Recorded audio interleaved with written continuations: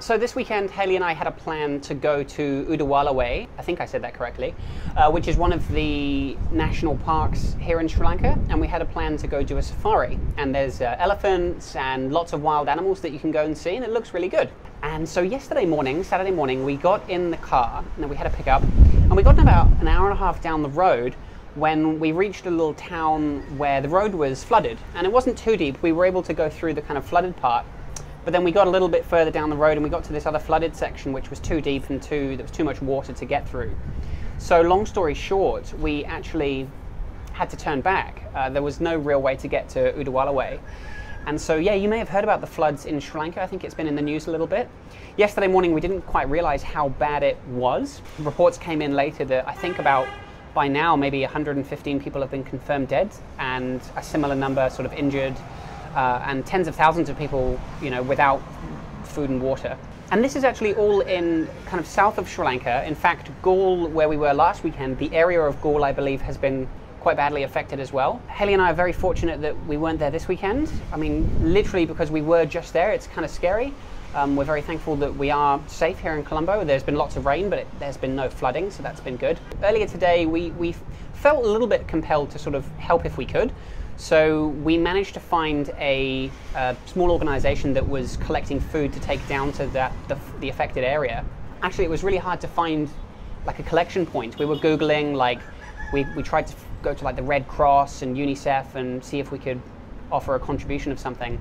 There was another Red Cross place up the road. All the Red Crosses are closed. The one up the road might be open?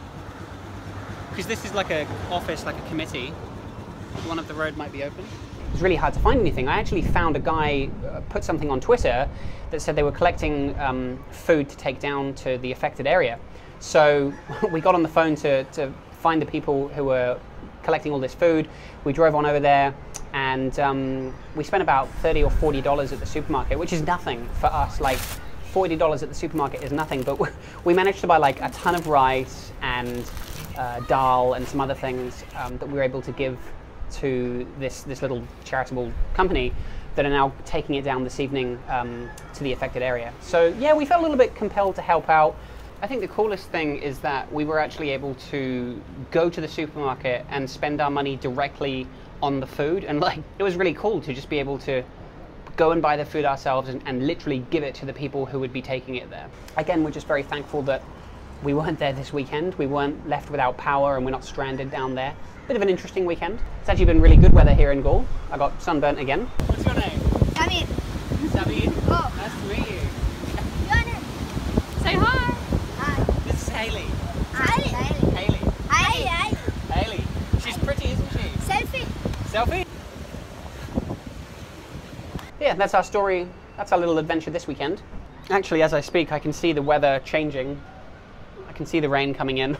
Our sunny weekend is coming to a close. Okay, literally, I stopped filming, like that last sentence that I said was about 30 seconds ago.